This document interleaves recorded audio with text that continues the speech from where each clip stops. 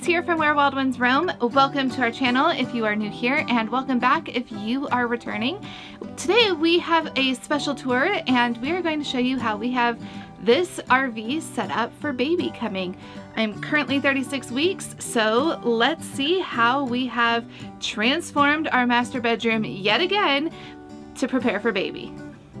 If you are new here, our RV has been our home on wheels for the last 4 years, and this year we're really excited to be converting our master bedroom, which is a toy hauler space in our Fusion 424, into a little nursery nook to prepare for this baby that's coming. So let's take a tour around. I'll show you kind of how we have things set up, where we are planning on putting things, and how we're accommodating the floating bed that comes up and down along with baby back here. So let's get started. Alright, so for baby, we are utilizing a cube system for his dresser, quote unquote. It does hold a lot more than just clothes. So let's take a deeper dive into what we have over here.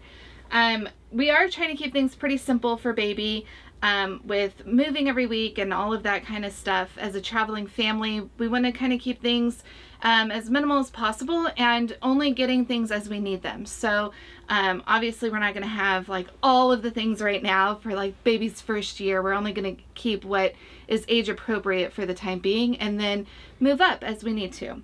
So keeping things pretty simple with the, with the notion that the bed does come up and down. The top does kind of have to stay pretty simple. So just up here, some greenery and a couple baskets for like passies and clothespins for our drying rack for outside, as well as a basket for all of those quick, handy grab-and-go things like lotions and brushes and health and safety items, if you will. But more of his stuff lives in the baskets inside of the cube. Sure. All right, so don't mind the birth ball here. If it comes rolling out, it tends to have a mind of its own sometimes. In our baskets, I have organized these by themes of essential items. So we have a basket full of clothes. Now these are only newborn to 3-month clothes. We do have a stash of 3 to 6-month clothes stored away in our attic space, which is the loft above the kitchen area, not a full attic. I do have a basket for nursing and feeding essentials, a basket for baby wearing because we will be mostly wearing the baby instead of dragging around a stroller all the time. That might change as he gets a little bit older, but for now baby wearing will be what we do. And then I have a basket down here full of books and toys.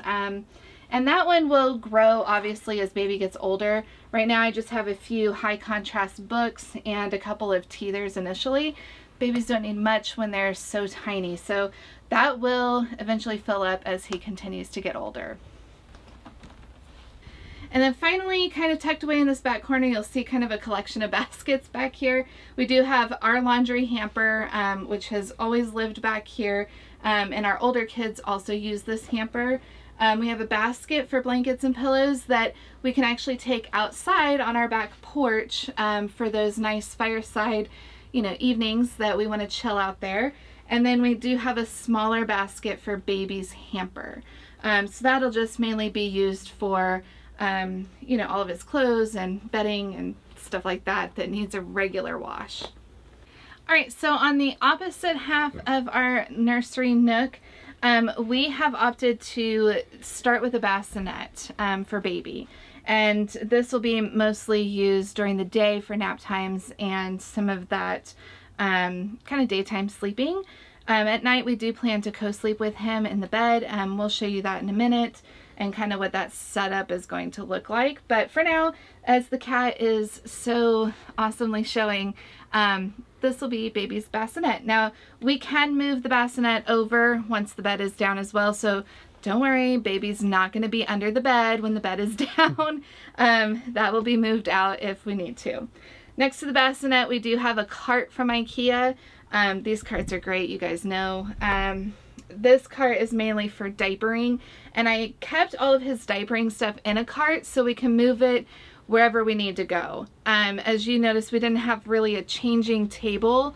There's really no space for one, and with this being baby number 3, we know that being flexible in such a tiny space of where to change baby is kind of an essential part of this. So the diapering cart can go where we need to go and where baby is, no matter who's changing him throughout the house. So you'll also notice that we are doing cloth diapers. This is a choice that we have decided to make. This will be our second time around with cloth, so we're not new to it. But because we do have laundry on board in the RV, we did make the decision to go ahead and do cloth diapers. If we were still doing laundry in the camping laundromats, I can tell you this probably wouldn't even be a discussion. We probably would just go with disposable diapers. But since we have laundry on board, we were able to make the choice of going cloth this time around as well.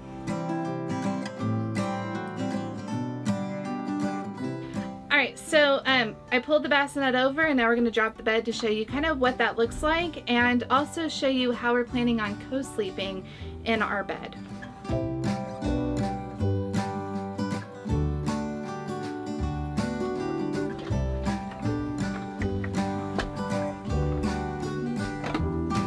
Alright, so especially in those early newborn days, baby will be spending a lot of time in bed with us. So we do have some organization built in up here. Andy's done a great job to build us kind of a headboard box where I will keep a bedside basket full of those kind of nighttime essentials. So this is what it looks like. A couple of cloth diapers, wipes, you know, kind of all of the essentials, the Haka, a changing pad on the bed. I do also have a bed pad so that when we're nursing at night or changing him in the bed overnight, then if accidents happen, it's really easy to swap that bed pad out instead of stripping down our sheets every single time. We also have a nightlight for up here, super simple, just a one tap and it's on. And it's also really easy and really nice at night. It's not too bright or too dim, and it can be adjusted as well. So really nice little touches for when baby is here, especially in those first few weeks. Now baby will be going between the bed and his bassinet that is next to us. But you know, those early days, it's really important to establish kind of that bonding and those really close relationships with baby, so he'll be in the bed with me for the majority of the time over those first transitional weeks. Alright, well that's it for our very simple Nursery Nook tour, and I hope you enjoyed it. Thanks for joining me today.